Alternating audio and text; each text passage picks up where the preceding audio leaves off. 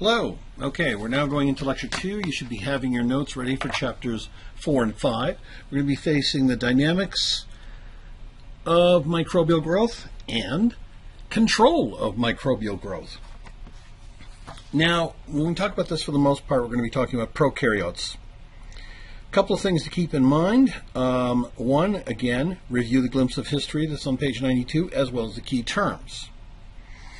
Now, when we talk about the analysis and cultivation of the growth of prokaryotes, it can be very challenging because there's a variety of factors that have to be considered. That's why in some cases the total number of microbes that exist out there are just stunning. We've only been able to effectively, and sometimes with difficulty, culture or obtain a pure culture of 1% of all of those. Think of that on the whole planet.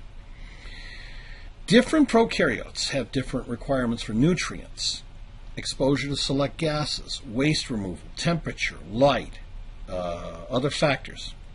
Some are difficult because you can't culture them alone. They have to grow as they grow in nature, basically in mixed microbial communities. And you can see here we've got little colonies spread out on what would be presumably a agar culture. This is also an image that you start off in your chapter, and what they've done is they've added a dye, eosin methylene blue, to make it much more clearer to see. And this is E. coli. Now, techniques for measurement of growth can include direct methods, counting the cells, 1, 2, 3, 4, 5, 6, or indirect, based on their chemical activity methods. And we're going to talk about that. Also, growth rates depend on the time course for the binary fission. Just to get you started. All right. An E. coli cell will divide by binary fission once, dingo, every 20 minutes. Okay? Microbial growth is really an increase in the number of cells in a population. So, binary fission is really neat because it's a method of asexual reproduction in which one cell divides into two.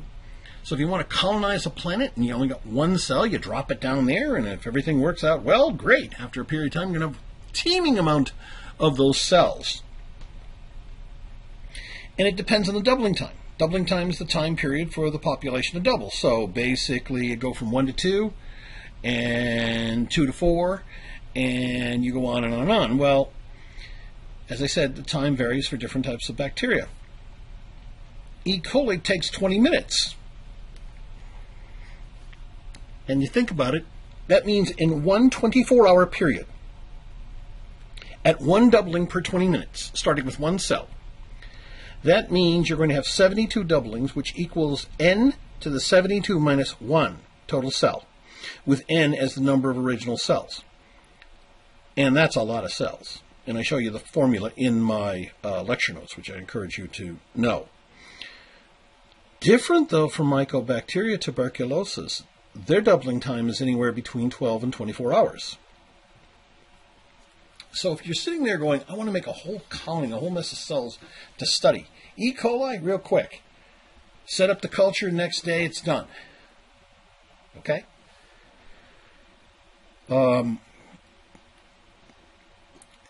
Basically, Mycobacterium tuberculosis, a lot longer. A lot longer.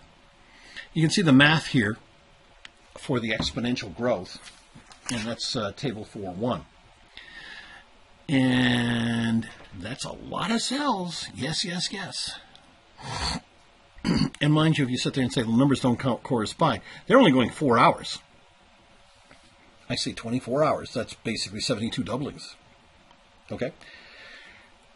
Now we got to deal with issues about microbial growth in nature. Usually you have mixed cell systems. You have microbial ecology as the study of interactions of various microbes with each other in their environment. You've probably heard the term biome, microbiome, when it talks to the, for example, the collection of different bacteria that exist in the gastrointestinal system or on the skin, okay? Or in the upper respiratory area. Mixed communities may supply different cells with nutrients and create conditions for other cells to survive. That's why sometimes it's been very hard to separate out one cell from the rest of the community and be able to develop a pure culture, because all of these different cells are interdependent on their survival. The other issue comes up with biofilms. And this is an example, in a way. It was found on the inside of an indwelling catheter. Now, any of you that are presently working in a hospital, etc., or a nursing home or something, you know what indwelling catheters are. This is not something you'd want to see on it. And, of course, you'd have to need a microscope to see it. But basically, the biofilms will provide a growth environment for the various microbes. And they will, at the same time, as I mentioned before, they'll provide the microbes protection from harsh environments, immune systems, exposure to antibiotics, things like that. Here's an example of planktonic bacteria move to the surface and adhere, and then they start producing this extracellular polymeric substance, the EPS. That's the biofilm. That's their protection.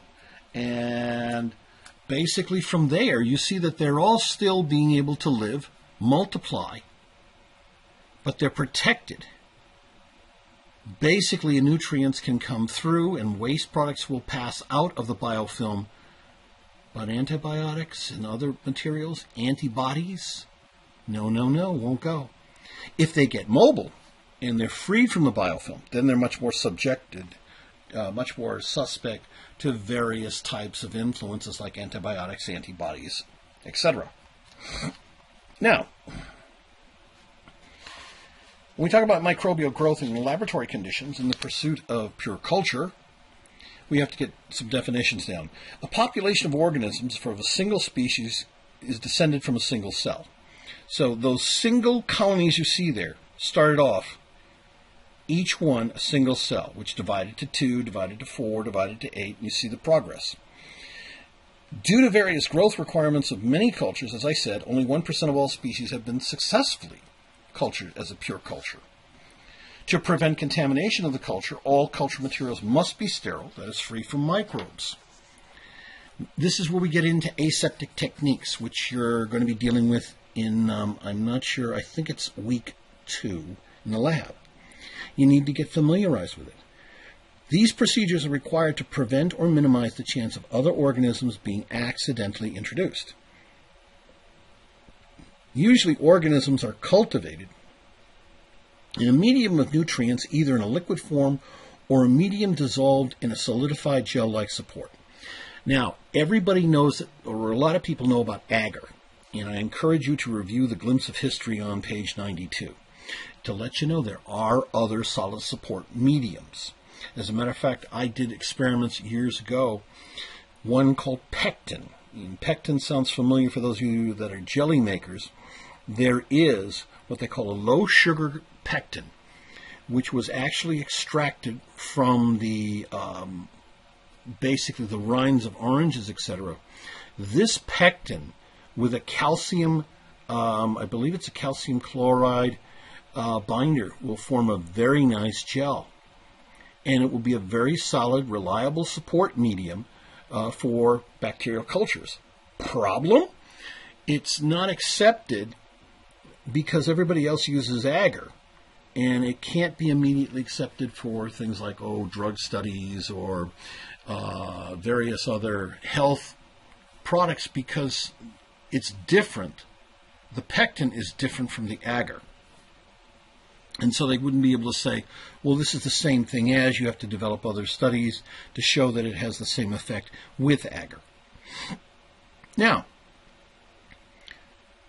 when you have a single cell that will multiply in a solid medium in a limited area to form a colony, and you can see all of these, this one, these are colonies.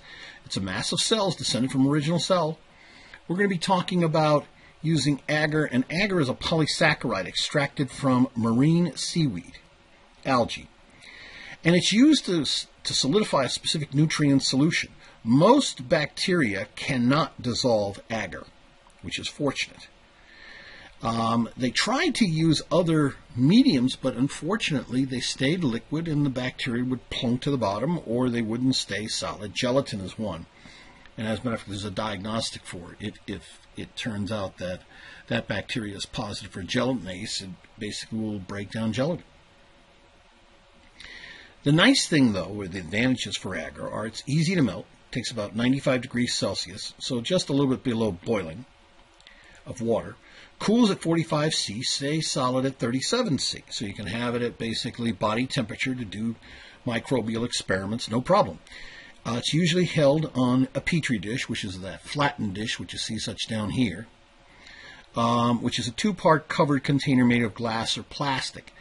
Most places now have a disposable plastics. Glass you don't see as much because usually glass, because it's more expensive, would require it being re-cleaned every time to be reused. They get expensive. An agar plate is basically saying it's a petri dish with an agar medium, such as what you see right there. Now, we deal with concepts called streak plate method. The streak plate method is pretty straightforward. The idea is that you take a loop of a culture, as you can see here.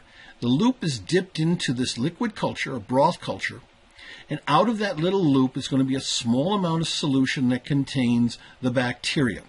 And what you do is you open up the lid of the agar plate and you sweep it back and forth in a certain manner, turn it 90 degrees, sweep it again, turn it 90 degrees, sweep it again. And what you're doing is, as you're sweeping back and forth, you're making a thinner and thinner layer of the bacteria in that solution to the point where you basically are streaking out almost single cells. And that is where you're going to basically get your small amount. See here? First part, big and thick. Turn it 90 degrees, streak again. Turn it 90 degrees, streak it again. And notice at the end, you thinned out the amount of bacteria to the point where you can have individual dots, these little colonies, set up by one single bacteria. Each time, of course, you're going to have to sterilize the loop to do this. Sterilization is basically exposing it to the flame really quickly till it heats up. The material is made of what's called nichrome wire, which makes it resistant to rapid melting down because of heat, rapid oxidation. But it's an interesting thing I had from one biologist, microbiologist, who told me, you know what, it's not the heat of the flame as much that will kill off anything. It's the free radicals in the plasma of the flame that help sterilize the site, which I thought was interesting. But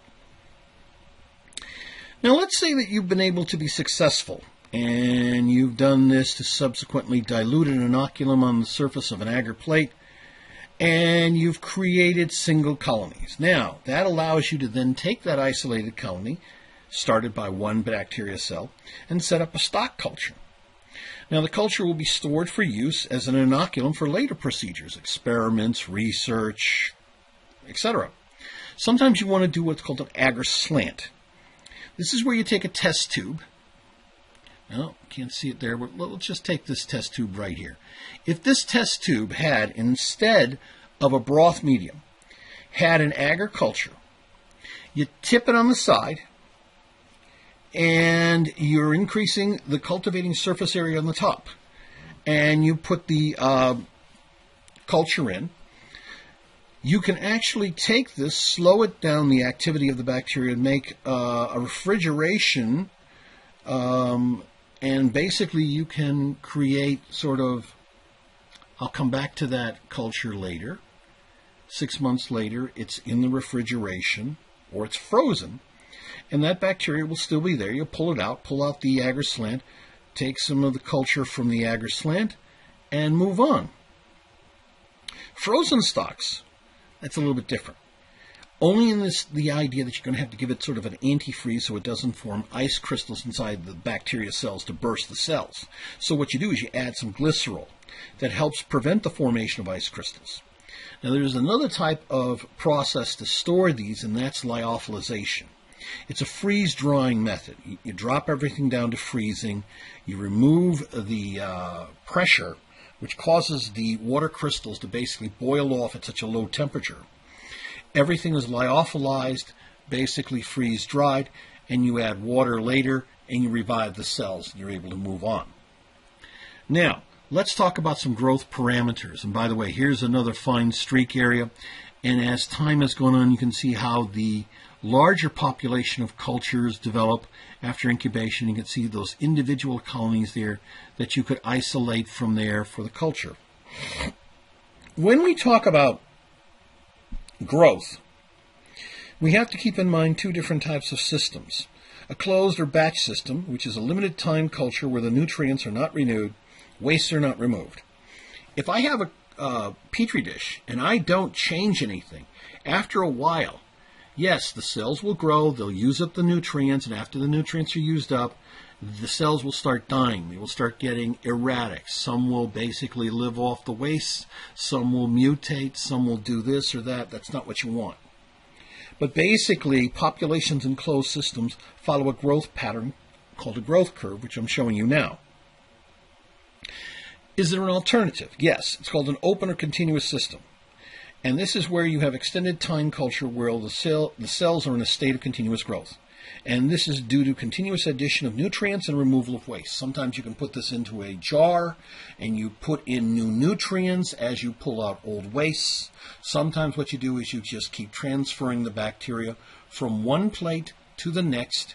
When they have grown over the plate, it's time to take the sample of the culture out, put it in a fresh new plate, new nutrients, no waste, and you continue this process. Now, there is a device called a chemostat. This is used to continuously drop fresh nutrients into the growth chamber while at the same time you're removing an equal volume of cells, spent medium, and waste via an outlet. Okay? The cells will remain at a constant cell density and are in a log phase of growth curve, which will show you this. Basically, they continue to grow because some of them get kicked out because the wastes are removed and there's new food nutrients present. If you take a look at the growth curve, there's 5 stages. There's the lag phase, that's where the cells tool up for growth and replication. The log phase, the exponential of growth. This is where cells divide at a constant rate. They have no influences of a buildup of waste. They have no influences of a starvation due to loss of nutrients. They just continue to grow and they increase exponentially. A stationary phase occurs, and that's a plateauing. The cells have exhausted their supply of energy and nutrients. The cell numbers are stable. That is, the number of dying is equal to the number of multiplying. The death phase follows, and this is where the total viable cell numbers are declining. Death is beginning to be exponential. In other words, the numbers dying is greater than the numbers multiplying. The phase of prolonged decline may last for quite some time. Why? Because dying cells will provide nutrients. They'll burst and release materials that can be harvested from some of the fitter cells to reproduce. But that may not reflect really the true nature of the culture that you started with at the lag phase and in the exponential phase. You have to be aware of that. So the cell curve is on a slope of death. Now, there's one other thing that you have to be aware of. Metabolites. Remember we talked about last lecture that there are certain products made by cells that we want. Might be butanol, acetone, vitamin C, citric acid, malic acid. I can go on and on for a week, but I won't. The primary metabolites, these are compounds made by a cell during the log phase. That's maybe what you want. Secondary metabolites, these are compounds made by a cell during the late log and stationary phase. That might be what you want. And therefore, you're going to allow a certain amount of time and a certain amount of the cell growth to occur. And then you're going to favor a particular secondary metabolite over a primary or vice versa. Colony growth, the dynamics vary upon location of individual cell within the colony. Now, the center of the colony is going to be at the death phase. This is dying due to depleted nutrients and the buildup of waste. The edge of the colony is at exponential growth. That's due because they have still the presence of nutrients. And what about the cells in between? They're in the stationary phase. Now, moving forward, I would encourage you to take a look at Table 4.2. We're going to be talking about the environmental factors that affect growth. And this comes back to, what are the available nutrients, etc. First off, you got to keep in mind that various organisms grow under very specific temperature, nutrients, pH, gas requirements. There may be some other factors involved that are environmental. Now, when you talk about extremophiles, these are organisms that live under the most extreme of temperature, barometric pressure, other environmental conditions. All of these are members of the domain Archaea. So they may be under extreme acidity or alkalinity or extreme high concentrations of salt. We'll talk about those in a few minutes. When we talk about temperature, there are different terms, and you need to get these down, especially if you're doing the labs this week. You've got to be on top of these terminologies. Optimum growth temperature is a temperature at which the organism multiplies most rapidly. So it's the most favorable time for binary fission and for the life cycle. Okay? Various organisms have optimum growth temperatures and are classified by these aspects. So psychrophiles, remember philes are like, I like this, is between minus 5 degrees Celsius and 15 degrees Celsius. Psychrotrophs are between 20 and 30 C. Mesophiles are between 25 and 45 C. Most disease-causing organisms are adapted to growth in 35 to 40 C. Oh, let me help you there to understand it much better. Body temperature is 37 degrees Celsius. So mesophiles, those are the ones that are going to sit there and going, oh, it's a warm body. This is a good place to infect. Now, those that live in the soil are usually much closer to 30 degrees Celsius. Thermophiles, those are the ones that enjoy and really flourish in 45 degrees Celsius to 70 degrees Celsius. Now, if you're not familiar with 70 degrees Celsius, you're talking that's up in the 150, 160 range, 170 range. That's hot. That's where you're going to find it in hot springs and water heaters and compost heaps. Okay? Hyperthermophiles, these are the ones that may include some of the extremophiles. They live between 70 degrees C and 110 degrees C. They're found in hydrothermal vents. They are sources of heat-stable enzymes, etc. And by the way, 110 degrees Celsius, now wait a minute, I thought boiling water was 100 degrees Celsius, right? But if you have pressure, such as a deep sea, 2 miles down, at hydrothermal vents, water can be 110 or 120 C and still liquid state. Okay? Same thing as a pressure cooker. Now, temperature plays a role in food preservation. As psychrophiles and psychrotrophs can thrive in refrigerated foods, freezing will stop growth but not necessarily kill the bacteria. So what you have to be aware of is that if you freeze it, then you got to do something else. Temperature plays a role in disease as some organisms favor cooler parts of the body. For example, leprosy, the Mycobacterium leprae, grows in cooler extremes of the body, which accounts for why you start seeing the deterioration, because that's where a lot of bacteria are, in fingers, toes, the tips of the nose, the pinnas, the tips of the ears, etc. Treponema pallidum, syphilis, grows in the cooler body parts as well. Let's go to oxygen requirements here. Now, table 4.3, you can see this clearly. Notice the presence of the darkened red spheres, which are the bacteria cells, where they are located. At the top of the tube, middle tube, bottom of the tube, etc. Okay? Oxygen can be essential or toxic. And in some other microbes, such as yeast, that can be true also. Oxygen requirements are a method of classification of organisms. Obligate aerobes. Obligate means absolutely. You're obligated. It's absolute. You need it. Absolute oxygen requirements. They use aerobic respiration. They have enzymes, catalase and superoxide dismutase. Obligate anaerobes cannot multiply in the presence of any oxygen. They use anaerobic respiration or fermentation. They have neither catalase or superoxide dismutase, which would handle if they ended up with radical oxygen, with oxygen radicals that could cause damage to the cell membrane, etc. Facultative anaerobes. Facultative is sort of, yeah, I can get along with it, but, I don't need it, but I can get along with it. They grow better if oxygen is present, but they can grow without it. And they have the capacity for aerobic respiration or fermentation. They have enzymes catalase and superoxide dismutase. Just let me give you a pointer also. Another facultative organism, not bacteria, but one you probably are all common with, yeast. Once the yeast have used up all the wonderful oxygen and the good old sugar, then they go from aerobic respiration to fermentation. And that's when you see the production of alcohol. And they eventually die as the alcohol levels build up. Microaerophiles require a small amount of oxygen, 2 to 10%. Now keep in mind, atmospheric level of oxygen is what? 21%. If you have higher amounts of oxygen, it's inhibitory. They have small amounts of catalase and superoxide dismutase. Aerotolerant anaerobes are indifferent to oxygen. They have superoxide dismutase. Now keep in mind that the enzymes that prevent oxygen ion and hydrogen peroxide, the product of metabolism with oxygen, damage are catalase and superoxide dismutase.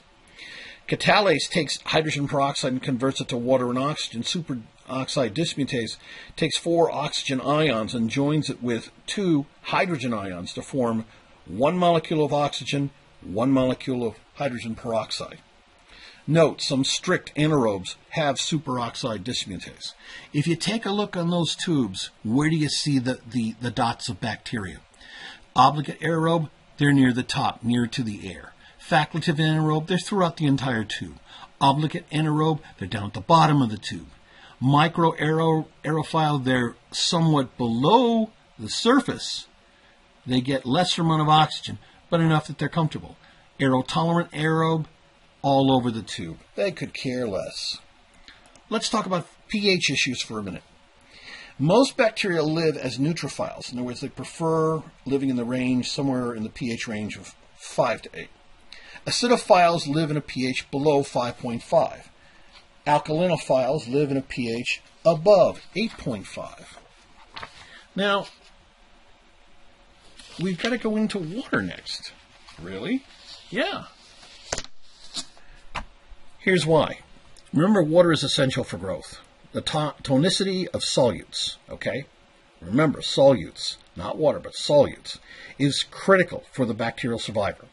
Hypertonic solutions can lead to plasmolysis, the process of water diffusing from the cell resulting in the cytoplasm dehydrating and shrinking. If you remember that when you had this in A&P 1, we talked about this, basically the crenation, how the red blood cell, when it's exposed and has all the water leave of it, the volume decreases and the red blood cell crumples up. Looks like a raisin.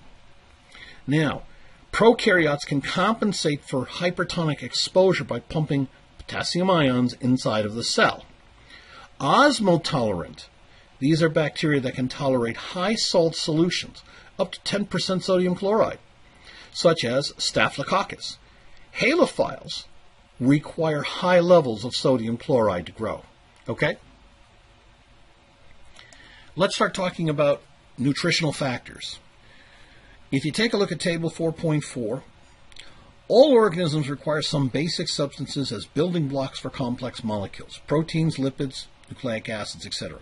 Now don't forget, the building blocks for proteins are what? Amino acids. The building blocks for nucleic acids are what? Nucleotides. The building blocks for triglycerides, you're going to have fatty acids, and you're going to have glycerol. Okay? And the building blocks for polysaccharides are going to be what? Monosaccharides. Simpler sugars. The major elements that are needed in some cases: carbon, hydrogen, oxygen, nitrogen, sulfur, phosphorus, potassium, magnesium, calcium, and iron. There are some trace elements that are needed in very small amounts. Most of those are for enzyme function: cobalt, zinc, copper, molybdenum, and manganese. Now with heterotrophs, okay, they're telling you where you're going to get their food, where they're going to get their carbon. Heterotrophs obtain carbon from other organic compounds. You and I are heterotrophs. I go out and I get myself a bread or steak or anything else. That's where I'm going to get my carbon sources. Autotrophs produce organic carbon, compounds on their own using inorganic carbon source, like carbon dioxide. Basically what we're talking about is, gee, all plants are autotrophs. They basically would take light energy, take the inorganic carbon dioxide source to, bang, put it together to make organic carbon compounds like sugars, etc. Now, growth factors. These are compounds a particular organism cannot synthesize and must be included in the medium to support growth of that organism. When you say something is fastidious, it's very exacting. These are organisms that require many growth factors.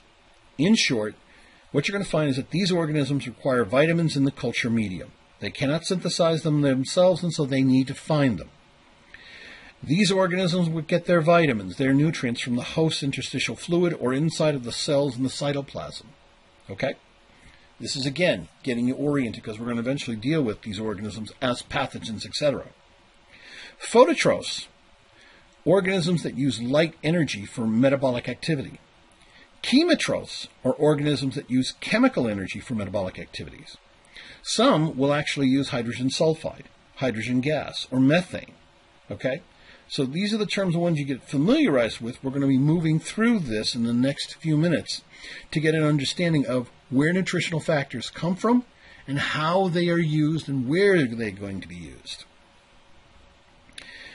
Nutritional diversity.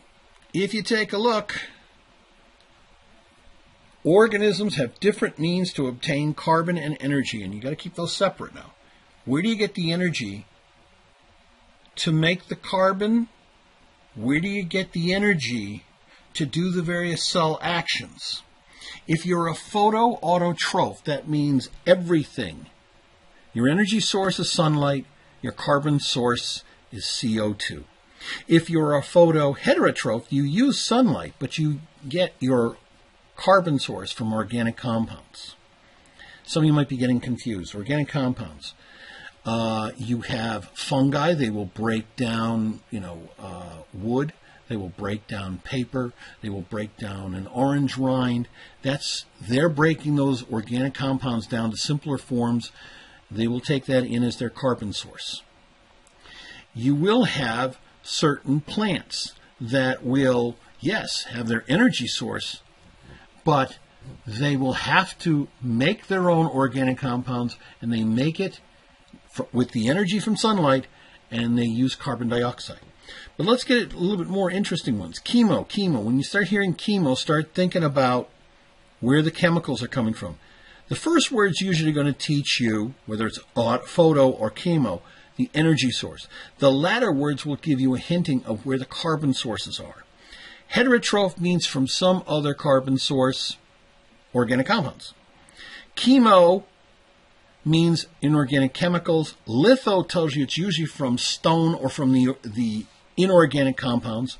So my energy source, inorganic chemicals, hydrogen gas, ammonia, nitrate, iron, hydrogen sulfide. Where am I getting carbon dioxide? My carbon source, it's an autotroph, so it's basically getting it from carbon dioxide, which will be my carbon source. Here's the big one. Chemo, organo, heterotroph. I know it's a mouthful, but listen. Chemoorgano means basically I'm getting my energy source from organic compounds, sugar, amino acids, etc. Where am I getting my carbon? Heterotroph, from other organisms, from other sources of organic compounds. Okay? Hopefully that'll help you there. Now, moving on, we need to deal with characteristics of representative media used to cultivate bacteria. See, what you got to understand is this. When we've been talking about culturing bacteria, they didn't just magically make up overnight culture media. There were people that designed it, did experiments, etc., and they had to think for a bit, say, well, what is this thing in its natural environment? Where does it get its carbon? Where does it get its energy? If I've supplied all the basics, what is it, fussy? What is it, fastidious? Maybe we've got to get something else here. This is where we're going to get into media terms. Okay, ready? Good. And by the way, 4-6, you really should know those types. Flat out. Hint, hint. When we talk about a complex media, it's composed of ingredients such as peptones and extracts. So basically, clips of small clips of proteins, etc. They're short chains of amino acids or free amino acids, usually pre-digested by enzymes. The extracts supply other essential nutrients. For example, they may include blood agar. Chemically defined, that's composed of precise mixtures of pure chemicals. Okay? And you might, if you want to get a clear understanding of that a little bit more, take a look on table 4.7. So if you go to 4.7, there's a comparison. A nutrient broth would be peptone, meat extract, and water. Basically, lots of little complex medium. But if you're going to do it chemically, you measure out a certain amount of glucose, a certain amount of dipotassium phosphate, a certain amount of monopotassium phosphate, a certain amount of magnesium sulfate, ammonium sulfate, calcium chloride, iron sulfate, water. Yeah. You could get the iron from the meat extract. You could get some of the other things from some of the other aspects, but no. Chemically defined, it's a precise mixture. Now, the nutrient agar, that's the nutrient broth plus agar. Let me go back one here. Okay? The reason that you're going to include colonies of, you're going to have blood, is because colonies of hemolytic organisms are surrounded by a zone of red blood cells. They're clearing out, and that gives you a certain information. So blood agar is agar with red blood cells included. A lot of times you get it from sheep. Okay?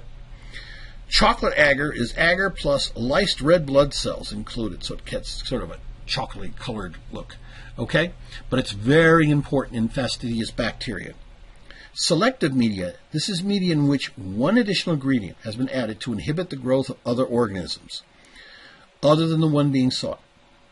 If you take a look at Thayer-Martin media, the complex media is used to isolate Neisseria species, but must include antibiotics to inhibit the growth of other organisms. Okay? That's important. McConkey agar contains crystal violet and bile salts. Now, if you think bile salts, think about the intestine, okay? This is to inhibit gram-positive and non-intestinal bacteria, selective, therefore, only for intestinal gram-negative bacteria. So you wipe out the gram-positives off the bat, and what you do is you make it favorable only for intestinal gram-negative bacteria, okay? And if you take a peek at the McConkey stain, there it is. But let's go back one more step or two. Now, differential, when we talk about differential medium, that contains an ingredient that can be changed by certain bacteria. Think of it this way. The material that gets changed becomes sort of a flag, and that will tell you a certain behavior of that particular organism. Blood agar. Blood agar, if the blood cell is lysing due to the bacteria containing hemolysin, you have alpha hemolysis for Streptococcus. They create a green zone of agar. But beta hemolysis, you have the Streptococcus pyrogens. That's what you get for strep throat. And they create a clear zone in the agar. Okay? So you've got beta hemolysis on the left, alpha hemolysis on the right, no hemolysis on the top there. And you can see another situation of that over here. Okay? You'll get other types that will create a green zone. You can see the green zone on the lower slide there. You've got no reaction here, but you've got alpha hemolysis on the lower one. Okay, let's go to atmospheric conditions. Atmospheric condition, aerobic. Normal oxygen content in the air, you put it in the culture, the incubator, and wait a little time. But what happens if you've got to have increased carbon dioxide? This is called caprophiles. You would use a candle jar, which burns a candle to increase the carbon dioxide, reduce the oxygen levels. You can do that. There are some now that have special packets that you put in, seal the jar, and give it a certain time in the incubator to grow. Some of these will also allow for growth in environmental chambers, which eliminate any presence of oxygen. And you can see that here, and you can see that here. Each of these are like glove boxes that you may have seen. The only difference is that basically on that lower right, you see there looks like a little doorway. That's where new material will be brought in, etc., go through an airlock, and the entire atmosphere inside of that gloved box is predominantly CO2. Okay? Culture medium. Enrichment culture provides conditions in the broth, the medium, that favors growth of one particular organism in a mixed population. Okay.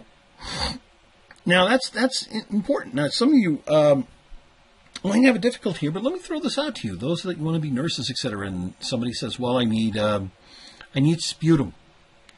Now, without being gross, think about this. Sputum, if you're going to do a tuberculin test or something else, you've got other types of bacteria you don't want growing in that medium. You want to try to separate out or filter out, winnow out the bacteria that you really want from the bacteria that you don't need. And that's part of the entire principle there. Okay? You want to be able to isolate those organisms, and you can see that. So the medium contains nutrients that few species other than the one of interest can use, and then you incubate it, and the species of interest multiplies, whereas the others cannot. And you have an enriched sample that's plated onto the appropriate agar medium. A pure culture is obtained by selecting a single colony of the species of interest. Now, we've had all these culture techniques, but how do we know how many cells are there? How can we determine this? Well, there's a bunch of different neat techniques. They're listed on 4.8. Direct viable cell counts, measuring biomass, detecting cell products. Let's just go through them relatively quickly. Direct cell count, you're using counting chambers to count cells in a known volume of liquid. Here's a hemocytometer. It's used very commonly. What you have is a counting chamber, a grid. You put a liquid here that contains the cells, and you put a glass plate over it, and you just sit there, and I've done this before myself, and you're just using a counter and clicking off. The amount of liquid that you've put in there is part of the multiplication so that you can say, well, if the square holds X amount of cells for this amount of milliliter, then you know that there are so many cells per milliliter that can be deduced from this process. Now, you can also go instead and use an electronic instrument that counts cells as they pass through an electronic aperture. This is a Coulter counter. And what happens is that you take the sample, run it through, and there is an electron detector, electric detector. It may be with a laser beam or some other type. Some of them are very good because you can also add a dye. And if the cells are alive, they kick the dye out. If the cells are dead, they absorb the dye, and that's it. Same thing with the hemocytometer. I would do that sometimes. Basically, in these flow cytometers, you can also stain or fluorescently tag the cells as they pass through the optical aperture. A little head here for a second. Let me just go back. You also have plate counters, and literally what you do is you determine the cell counts via the number of colonies present on a petri dish. Requires the dilution of the cell sample solution. So, think about it this way. If you look at the bottom on the bottom left, you take a smear and there's way too many cells and the colonies just bleed over on top of each other. You'd have a very difficult time. So what you do is a serial dilution. And a serial dilution is basically a series of dilutions. Usually you're going to go twofold, tenfold. In other words, if I take 1 mil from a 10 mil bacterial culture, put it into a 9 mil diluent, I end up with a 1 to 10 dilution. I just shake that for a minute, take 1 mil from that tube, put it into the next tube of 9 mils, and I've made, instead of a 1 to 10 dilution, I made a 1 to 100 dilution. And you continue to keep doing this until basically you've got perhaps a 1 to 10,000 dilution. Then you pour those 10 mils onto the plate and see how many colonies you get out of it. And that would give you a mathematical arrangement of how many cells are in the mill. And in this case, instead of pouring the whole tube, they just took 1 mil sample from each one of the dilutions, and you can determine how many colonies you've got, which means how many cells. Okay? Now, you can do this both from a spread plate method, which you add your sample and then you just take a glass spreader, of course you've sterilized it first, and lay it out on a solid agar, and you just kind of like if you take a knife and put it over the frosting on the cake, just smear it over the top and you spread out all that solution. That looks nice, and you incubate it and you've got the bacterial colonies appearing only on the surface. That's your spread plate method. The pour plate method is different. Instead, you've made your sample of the culture. And what you're going to do, though, is you're going to inoculate an agar medium with bacteria cells. The inoculum and the melted agar are added to the petri dish where the agar hardens. So what's going to happen now is you've got cells mixing around both inside of the agar, on the top of the agar, toward the bottom of the agar, and the colonies are going to grow both in the surface and within the medium. So what are the key points to knowing this and calculating colony forming units? The number of colonies formed, the amount of sample that was diluted before it was being plated, and the amount of media plated. That's the point. And if that doesn't make as much sense, next time you hear about the health or safety of a local water body, and they say, yes, it's okay to swim, no, it's not, there's pollution in there, and we came up with a count of 50 colony or 50 CFUs. That means colony forming units. It means there's a lot of bacteria in there, and nobody wants to splash around and swallow some of that and get sick. Let's find another way to isolate bacteria. How about membrane filtration? Here's a really neat process that's been developed, and it's not only used for purification of water, but it's also used for sterile filtration of small amounts of water, and it's also used just to isolate bacteria from a liquid sample. You have, let's say, a lower count of cells, and you basically have them concentrated on the sterile filter, membrane filter. You see, the pore size is small enough to retain the bacteria cells.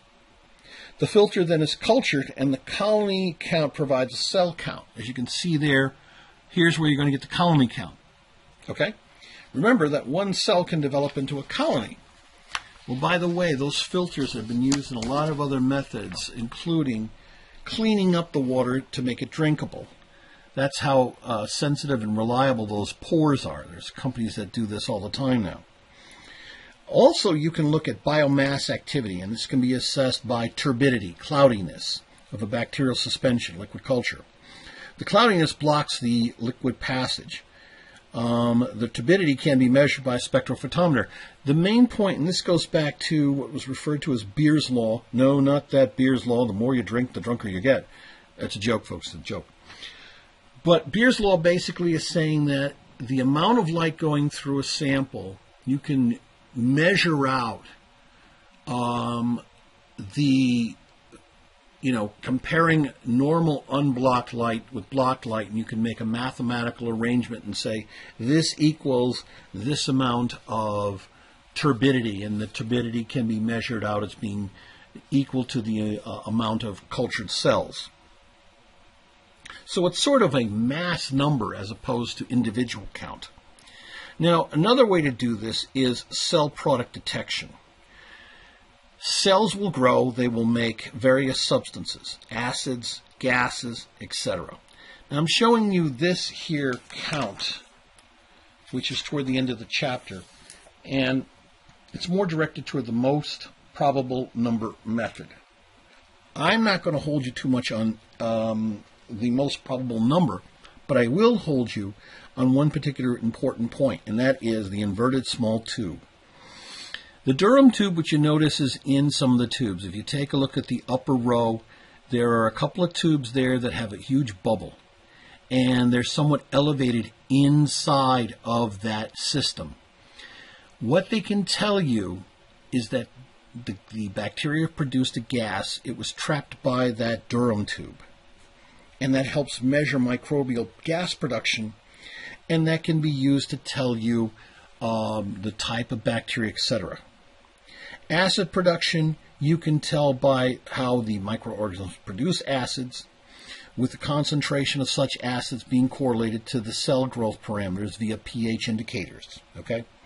By the way, some of your tests for the understanding later on the isolation of certain microbes. Basically, you grow the microbe on a culture, and you've got a pH indicator there. Some of them use phenol red, etc. And when it starts going acidic, it changes color, just like litmus paper. Okay? Gas production. If some bacteria metabolize sugars, they'll release gas, which can be trapped and measured, and that's what the Dunham tube is. That's where I'm going to focus you on that, all right? You don't need to go further on that. You can see some information about turbidity here with the spectrophotometer. Notice the two differences if you look on the upper left-hand corner there. You've got a tube on the left. It's proportional to the concentration of cells. It's cloudy. It's hard to see, hard to light to go through. The other one's fairly clear. And that's what happens. A concentration cell suspension is going to be so turbid that it will block most of the light going through. A dilute solution would allow more light going through. And now you can set this up on a little chart and make assessments about the concentration of cells present. Okay, we're pretty much finished off on this chapter. The one other one I just thought I'd give you is, this is a little interesting little diagram that shows up at the end.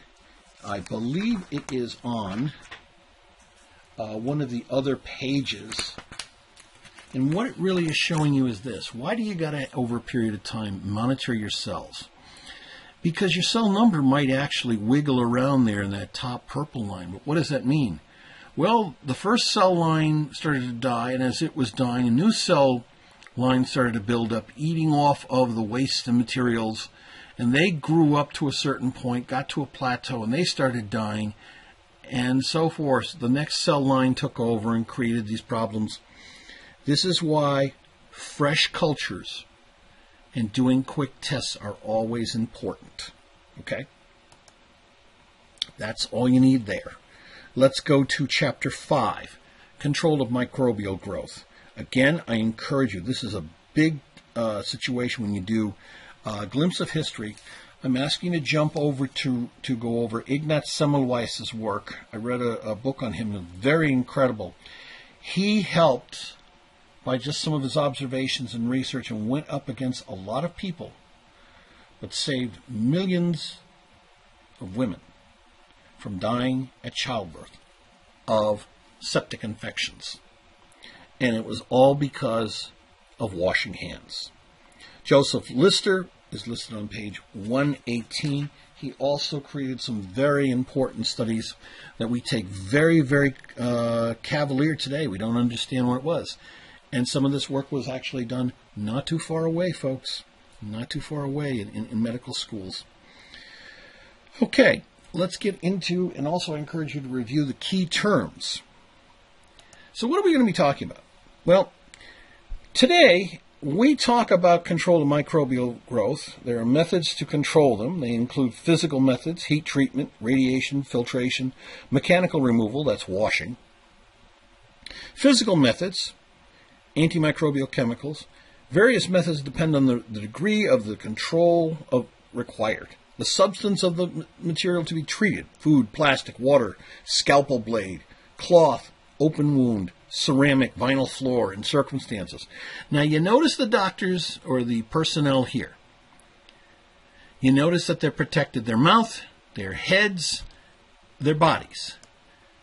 But this individual's got a further level of protection. The eyes. Don't kid yourself.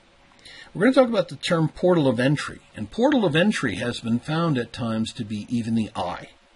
One individual was working on a patient with Hep B. one little spigot of small dot of blood splashed, hit the person in the eye, ended that person's career. In less than a year, they had hepatitis B and hepatitis B liver cancer and died a year later. So today, we talk about Ebola, and you've got to have the mask, you got to have the gloves, you got to have the goggles, and you got to have the boots, and you got to have the apron and stuff, and you can't allow stuff to leak through. But it also depends on what type of material you're handling and what you're trying to prevent. And you see here an array of different situations for microbial control. I do need you to get familiarized with a bunch of terms before we go full blast into this. Sterilization, that's a process of removing or destroying all microorganisms and viruses. When we say something is sterile, it's free of viruses, bacteria, and endospores, but not prions. They're still working on that. Infection. This is the growth and multiplication of an organism or virus in or on the body of the host with or without the production of disease. Pathogen. Organism or virus causing a disease. Disinfection. Process to eliminate most or all pathogens, but some organisms may remain. Disinfectant, also known as biocides. Chemicals used to destroy pathogens on inanimate objects. This is important. Antiseptics. These are disinfectants for use on skin. Pasteurization, a brief heat treatment to reduce the number of spoilage organisms and pathogens in food. Decontaminated, the item has been treated to reduce the number of pathogens. Sanitized implies a substantially reduced microbial population that meets accepted health standards. Preservation, process of delaying spoilage of foods or other perishable products by adding growth inhibitors or making conditions for growth inhibiting. Nosocomial. This is referring to hospital-acquired infection. Bactericides kill bacteria. Bacteriostatic inhibit growth of bacteria. Fungicide kills fungi. Virucides inactivate viruses. The situational conditions you see there, for example, you have different situations. Whether you're talking about purification of water, control of cooking to prevent contamination, especially in large batches, or at home. Hospitals and healthcare facilities are very demanding. You don't want infections to be transferred. By the way, daily life. We have to do microbial removal, mechanical removal of microbes, dirt, organic matter, and some skin cells. We also have to consider cooking foods, cleaning surfaces, and refrigeration. Then we get into healthcare-associated infections, HAI. Now, this is seems to have taken over from what was the older term, nosocomial infections. But whatever you talk about, HAIs are infections acquired while receiving treatment in a hospital or other healthcare facility. Okay? Just want you to get familiarized with the term. Some of the issues to consider. Patients may have weakened health conditions, weakened immunity, modified immunity. Okay? Surgery opens the skin, leads to invasive exposure to pathogens. Patients with infections shed pathogens in feces, urine, respiratory droplets, etc. The challenge also for prions is they're very difficult to destroy or decontaminate exposed equipment. There's a study that went out a little while back, and sad story. They improperly decontaminated the stereotaxic surgical equipment for doing brain surgery. One patient was worked on, and they went through what they thought was a glutaraldehyde disinfection, and he did this for 13 other patients, and all 14 patients, the first one had it already, prion disease called Jakob-Creutzfeldt disease, which is basically deterioration. It's a death sentence. And all 13 got the same disease. So one has to be very careful there. Oh, and by the way, if you look at that last case, what it looks like in the lower right-hand corner is they are preparing, looks like some type of medical equipment, perhaps injectables. Can't tell from the image. But they're all in clean gowns and clean room attire.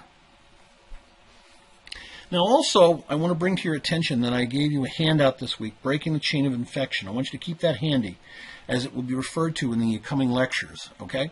So you really need to stay on top of some of the tools that I'm going to be popping in front of you. Microbiology labs, they require aseptic techniques, rigorous control of microorganisms and decontamination and disposal issues. When you're finished with the cultures, you got to destroy them. They can't just go floating around any place, and you don't want somebody to pick them up or come in contact with them. Food and food production facilities deal with food quality. To maintain food quality, microbes must be destroyed prior to food distribution and prevented from spoilage of foods. Water treatment facility, we deal with chlorine, ozone, other disinfectants that are necessary to destroy pathogens in water and prevent illness. Let's talk about antimicrobial procedures. Now, we got to deal with the organism first. The structure of the pathogen will play a key role in the method of pathogen control. Keep in mind the following. You got to deal with bacterial endospores, which require extreme heat or prolonged chemical treatment to destroy them. Mycobacterium species, due to their waxy cell walls, are more resistant to chemical disinfectants. Pseudomonas, some are resistant to chemical disinfectants and actually live in some disinfectants. Yep. Naked virus, such as a poliovirus, lacks the lipid envelope and is more resistant to disinfectants. In other words, because it doesn't have a lipid envelope, certain lipid solubilizing agents will not disable this particular virus. Envelope viruses are very heat sensitive and to heat and chemical disinfectants. Protozoal cysts and oocysts. These are dormant resting protozoal cell having a thickened cell wall. Part of the life cycle of certain intestinal protozoal pathogens exist like this, can be destroyed by boiling. Microbial deaths are affected by pH, temperature, presence of organic materials, as these factors interfere with disinfectants' efficiency. Get that point.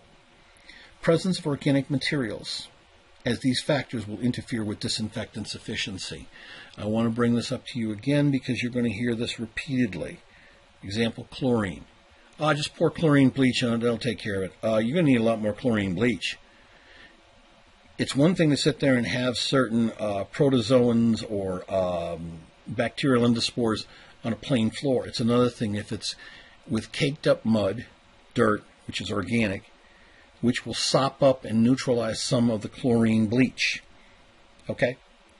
And that ain't nothing compared to if you walk into a surgery room, and I have, and the floor's got lots of blood and saline, etc. It takes a while to clean that all up. Let's talk about death phase. It takes longer to kill a large population of pathogens than a small one. The longer the exposure to the disinfectant, the greater the number of deaths in pathogens. Decimal reduction value, D value, is the time required for killing 90% of a population of bacteria.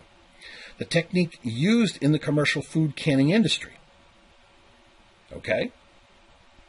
Under specific conditions, each D value kills 90%. Therefore, 2 D values kill 99%. 3 D values kill 99.99. Well, that sounds impressive, but start going backwards with the numbers. If you kill 99% of 10,000, okay, but you still got some left, okay? If you kill 99% of a billion cells, I still wouldn't go near it. You'd have to go through so many more D values to bring the numbers down to a much more safe range. I use this chart from the earlier edition also. Okay, look at the D value, and then look at the log number. Now, by the way, to help you if you're not familiar with logarithmic numbers, 10 to the first is really basically saying 10. 10 to the second is saying 10 times 10, which is 100. 10 to the fifth is 10 times 10 times 10 times 10 times 10, which would be the basic way of saying, yeah, that's 100,000. Okay? 10 to the sixth is a million. In other words, 1 followed by 1, 2, 3, 4, 5, 6 zeros. If you're going to start nailing these things to reduce the number of organisms, you may have to go through very, very large periods of time to obtain the D values necessary to bring it from very high amounts of organisms to very low or no organisms. The measure of potential risk of infection. To guide the medical biosafety personnel in selecting germicidal procedures, a categorization exists defining the potential risk of transmitting infectious agents. Those with the greatest risks are subject to the greatest sterilization procedures. Okay? Now, what am I talking about? Well, take a look on page 123. You have to decide one of the following. Is it a critical item, semi-critical, non-critical? Critical comes in direct contact with body tissues. Semi-critical comes in contact with mucous membranes, but does not penetrate body tissues. Non-critical pose little risk as they come into contact with unbroken skin. So that's different when you're talking about having the risk chances of a hypodermic needle versus a Curlex bandage versus a Q-tip versus basically a cuff used for high blood pressure. Now, some treatments are inhibited or enhanced by temperature or pH. Also, some surfaces, sorry about the typo, are damaged or destroyed by pH, temperature, and select disinfectants. And what I mean by that is, think about it this way. If you have a scalpel and it has a plastic handle, yeah, you could get up to the temperature to whether you use dry sterilization or something else like that. But the temperature you get to disinfect and destroy that steel, a long time beforehand, you probably melted or if not burned off the entire plastic handle. That's just an example. Let's start talking about the treatments. I do encourage you to go over to table 5.1 to review moist heat, dry heat, filtration, radiation, high pressure. Heat treatments. Now, heat denatures proteins, but remember that to destroy spore proteins, a longer exposure time is required. Therefore, we get into autoclaving, which sterilizes products, pasteurization, which decreases microbe numbers. There's a difference. Here we have an autoclave. Here's part of the point. Keep this in mind. When you autoclave, you put water under pressure. Water under pressure will not turn from 100 degrees water to 100 degrees, and what I mean by degrees in this case is Celsius, of course, to 100 degrees steam. Under pressure, you can get water as a liquid up to 120, etc. Celsius, and it's still a liquid. But that's going to put it, you have to have a greater amount of pressure there. Now, the higher the heat, the greater amount of denaturing of proteins of bacteria and viruses will occur. Keep in mind that endospores are tough. So you're going to have to bring up the temperature and pressure much greater. That's where you get into pressure cookers or autoclaves. If you've ever done any canning, you know that pressure cookers for canners, you have to raise the temperature up above 200 to about 230 Fahrenheit, or basically about 120, I think it is, Celsius, because the pressure and the heat has to be higher to denature and inactivate the endospores. And endospores are very common for Clostridium botulinum on soils. So if you're canning green beans, you have to use a pressure cooker. Okay? Flash autoclave achieves higher temperatures to achieve a shorter time course for the treatment, 3 minutes. These are all used for surgical instruments. And then we have the issue about indicators. Now, a lot of times what they use, you may have seen this if you've ever been in a hospital where they wrap the instruments, they put them through the autoclave, and they have either indicators using special tape. And if the tape has been sufficiently exposed to heat, you will get removal or presence of certain striping, etc. Also, they will use biological indicators, which is the lower part there of the tubes, and what they'll be is certain organisms. Bacillus stearothermophilus is one that comes to mind. And basically what you do is you run it in there, and if it's killed because it's received sufficient time, you know that your autoclave is still functioning properly. And they usually do this from time to time. I don't know, some places may do it monthly, others may do it quarterly, others do it yearly. Canning process uses a commercial autoclaves called a retort. And the canning treatment must kill Clostridium botulinum. Therefore, they go to a 12D value process. Let me see if I can bring this up to you to see. There we are. And what you see there are foods. They go through the processing. They wash to reduce the microorganisms. They blanch with hot water and steam. The cans are filled. They're heated. The air exhausts from the can. That's driven out. And then the cans are sealed. And then they go through sterilization and cooling. And usually the period of that sterilization is done in such a way that basically you've got food that will last.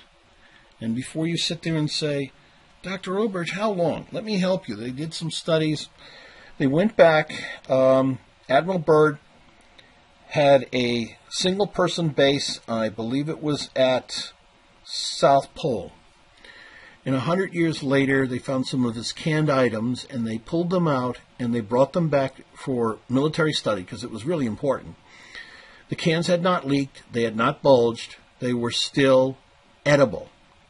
It's not like I'd sit there and make lots of meals from them, but they were edible, contained most of their nutrients, and they were intact. 100 years later, folks. 100 years later. Okay? Now, let's move on. Other means of basically this treatment. Dry heat. Basically heating in the absence of moisture. This is used for a lot of glassware, surgical blades, etc. Requires higher temperatures and a longer time course. This is if you've got materials that can withstand it, like Pyrex glass and stuff like that. It's very common, I've seen in some labs, that they'll use the autoclave to disinfect a lot of materials, but then they'll use a dry heat oven for other equipment that can stand a longer period of time in just dry heat. Okay? Now what you see here is filtration. Again, I told you earlier about filtration processes using membranes with special pores. The pathogens are removed from the solution. They actually do this in certain places, and basically with a vacuum pump that pulls the fluid, because you have that drop in pressure in the lower flask, the filter will basically capture all of the bacteria, etc. And so you basically have the pathogens removed from the solution. Airflow filters also exist. You've heard of HEPA, which is high efficiency particulate air filters. Actually, that was a spin-off from the submarine industry, and in part also from the nuclear industry. And why it was going on is they wanted to be able to filter out particles from the air, so they would make rooms clear of pathogens, or from radioactive particles from basically bomb shelters. Okay? So we have these filters, and of course they're very common now. You can get them at Home Depot, etc., HEPA filters for your furnaces and things like that. The next one is radiation. Now, electromagnetic radiation can destroy pathogens. Now, if you notice there, the bactericidal range really has an effect when we get up into the UV zone. Visible light, infrared, microwaves, they really don't do it. UV, X-ray, and gamma. Okay? Gamma radiation will form superoxide ions and hydroxyl free radicals that will act on nucleic acids, cytoplasmic membranes, and proteins. Usually, gamma rays, X-rays are used for sterilization of things like surgical instruments and disposables, etc. They're also used for some special foods. UV will be used for some materials that can't take the electron beam or the gamma ray treatment. Usually that has happened. If you remember years ago, there was a boy that was born with a defective immune system.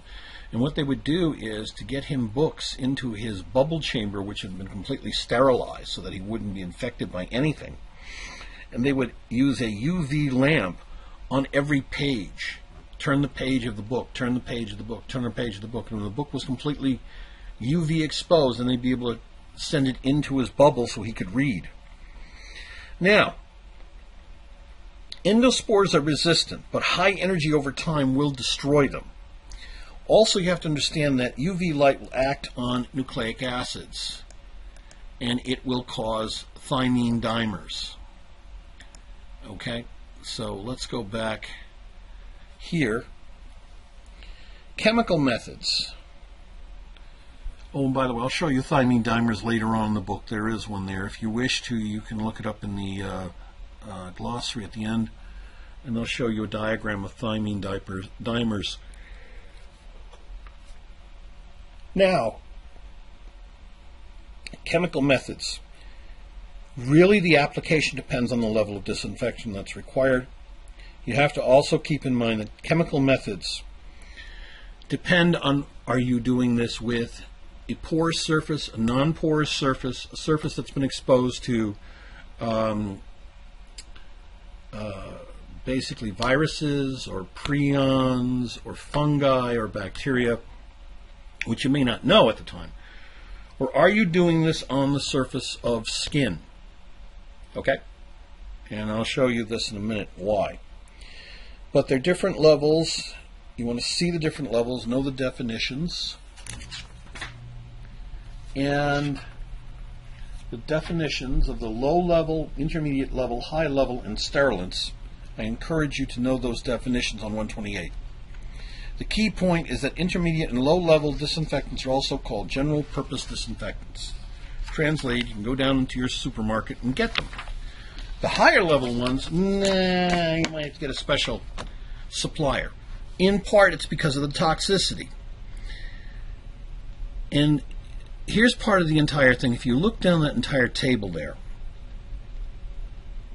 your selection of germicides depends on the following. Is it toxic to the human or to the environment? Is there activity and presence of organic matter? Hypochlorites are inactivated by organic matter. Dirt, feces, anything like that, that's going to just knock it out. Is it compatible with the material being tested? There's one thing to note that you have electrical equipment, or rubber, or metal, and will those be dissolved, damaged, distorted? The residue, is the residue that has to be washed off after use. The cost and availability. You have chlorine dioxide. It has a limited shelf life. Also, can the substance be concentrated? The environmental risk. Can I flush it down the drain? I'll give you a pointer or two. I used to work in hospitals and they would do a lot of ethylene oxide gas, and what has happened is that was considered somewhat carcinogenic, but they also considered it a greenhouse gas, so they were beginning to order hospitals to phase out of it, or at least phase out some of the applications of it. The classes of germicidal chemicals, and you'll see this on figure 5.7 and table 5.2. I included this diagram here, which was an older one, but it was much, much more important to see where this was happening. If we were talking about bacteria, was it working on the cytoplasmic membrane, the proteins, or the DNA? Going through these, alcohols act on proteins. They can be used on the skin, and they're more effective as an aqueous solution. Aldehydes act on proteins and nucleic acids. Therefore, they're capable of inactivating bacteria and viruses. Biguanines act on the cytoplasmic membranes, hence chlorohexidine. Ethylene oxide acts on nucleic acids, but it's gaseous. Halogens act on proteins. Chlorine will kill endospores. Low concentrations are used for water treatment, purification, and swimming. Chlorine dioxide is a gas. If you remember when they had the Amera anthrax threat, one of the things they pumped into the Senate buildings, the House buildings, that were contaminated with anthrax spores was chlorine dioxide. Iodide does not kill endospores. Pseudomonas can survive in it. Metal compounds, they act on proteins, so silver, mercury, tin, copper. Many of those are being phased out because of the environmental concerns. Ozone will act on proteins. Peroxygens act on proteins. Hydrogen peroxide acts on proteins. Will not damage metal, glass, rubber. There's no residue.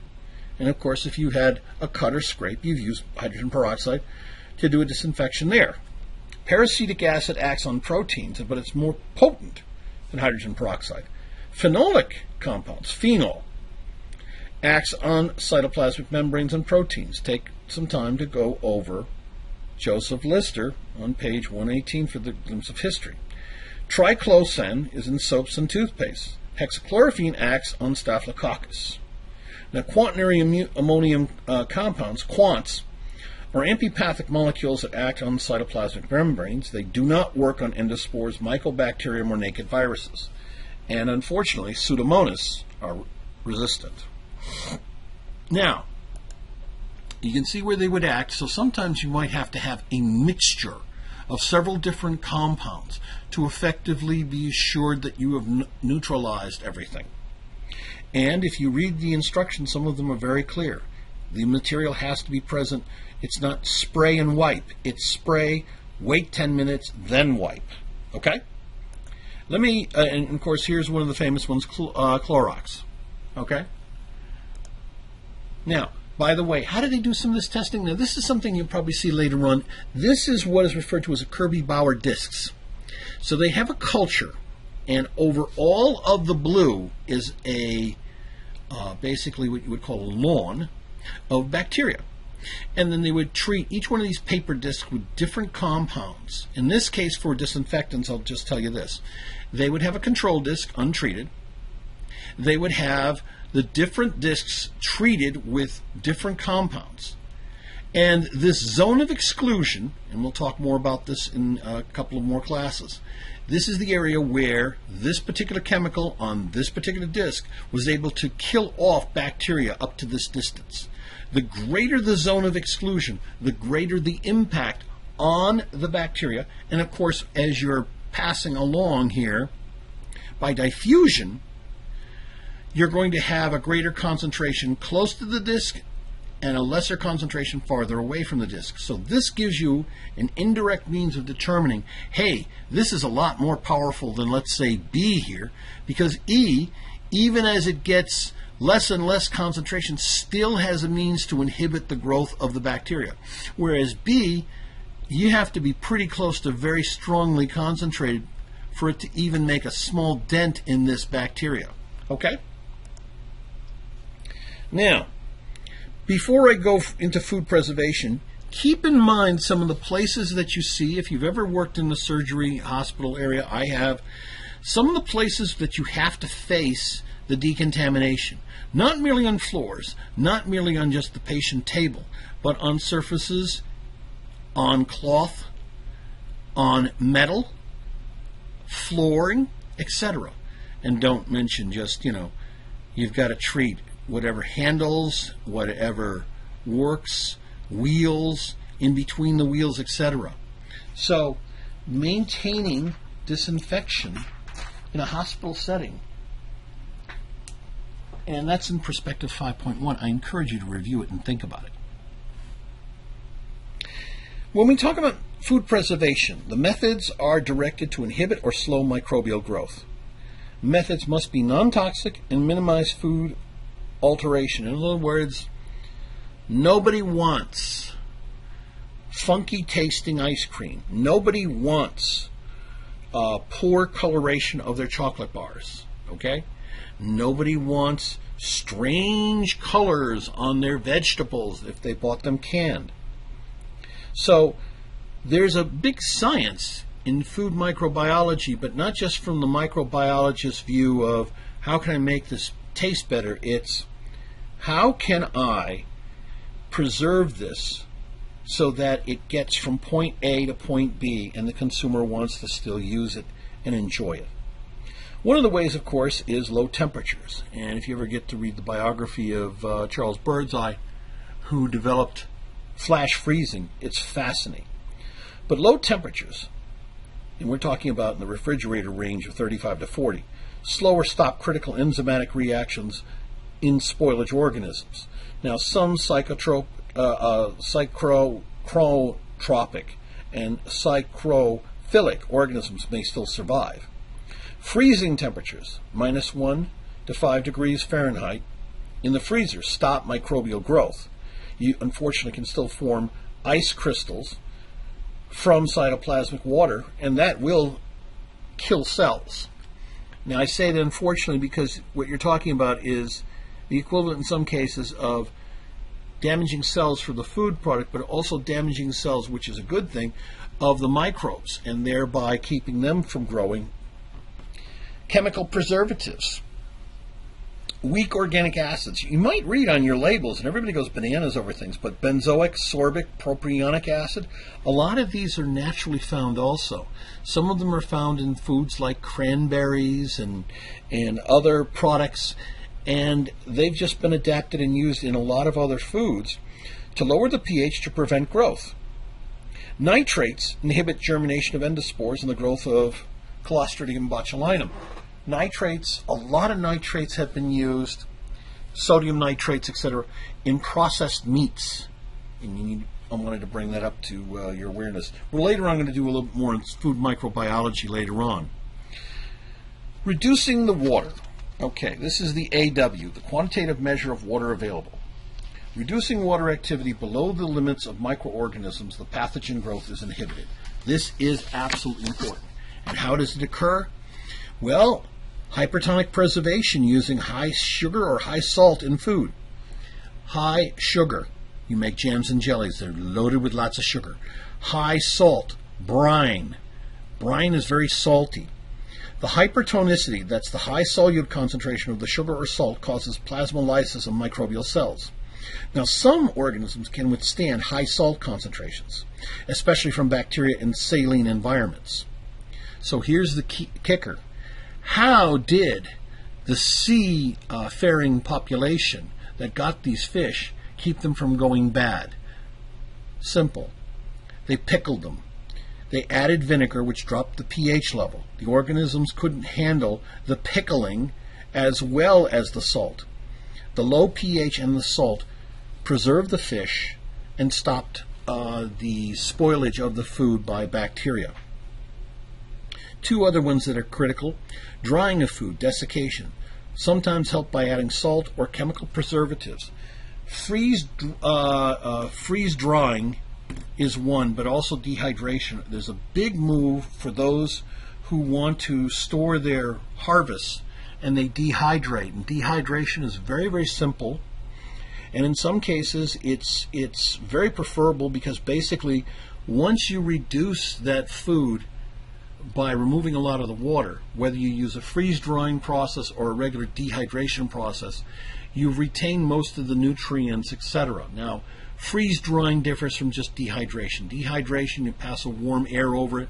The water, because you've cut the food into small enough pieces, the water comes right off of the food, dehydrates, no rotting occurring, no decay. Freeze-drying, what you do is you drop the food quickly to a very, very low temperature, you freeze it. Then you put it under a vacuum. You have a process where literally you have what's called sublimation. The water in a vacuum, frozen, will immediately turn from ice to gaseous water. It will not go into a liquid state. And so what happens is it just vaporizes off, and you have a dehydrated food which has all the nutrients. And if you think I'm kidding about it, there's big industries, you look into it, where they do food preservation all the time that way. Well, that pretty much covers us. We are now come to just about the end of our lecture here for Chapter 5.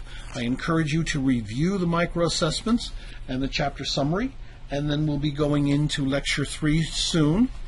And until then, have yourself a wonderful day.